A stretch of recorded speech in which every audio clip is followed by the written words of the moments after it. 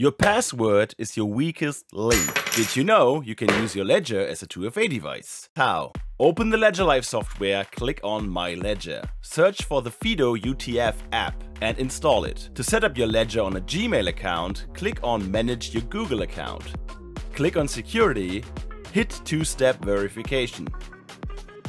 Go to Passkeys and Security Keys to add a security key.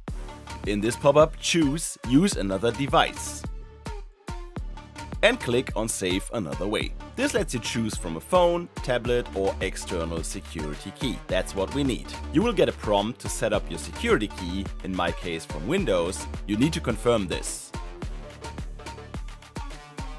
Another device info warning you need to confirm. Now you are prompted to click on your security key. Your Ledger device should display Register Google on screen. You'll also see an identifier. Choose Abort or Register. You might get prompted to turn on 2FA in general. Click on Continue. We advise you to not use your phone number, skip the prompt and hit Continue anyway. And that's it! Now you set up your Ledger as a security key for your Gmail account.